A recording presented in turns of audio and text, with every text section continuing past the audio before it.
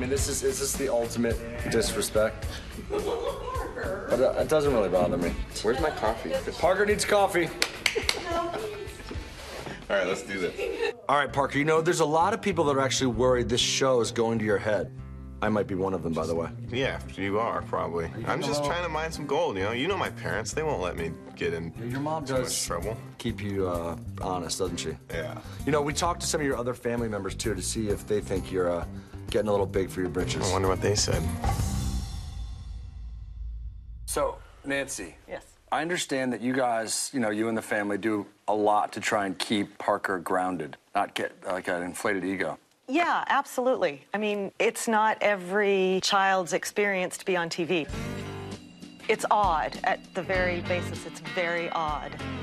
I mean, Parker's a gold miner. He likes to gold mine. That's what he's doing. And so that part all feels fine. It's the attention that comes along with it, the camera crew following his every move, can be disconcerting.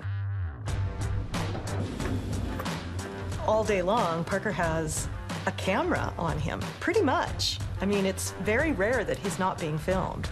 It's a huge issue for me, and it's a huge issue for Nancy to make sure that he stays down to earth and keeping him in a position where he is not getting cocky or big-headed to where he thinks he's better than anybody else.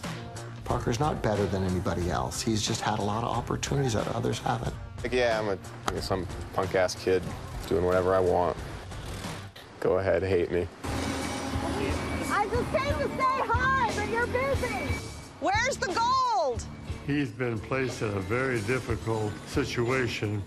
He has authority, independence, and he has a lot of people catering to him. And that gives him an independence that very few have. Yeah, look, you give him a lunch break, and what do you get? Steal all the donuts. It's hard being management, isn't it?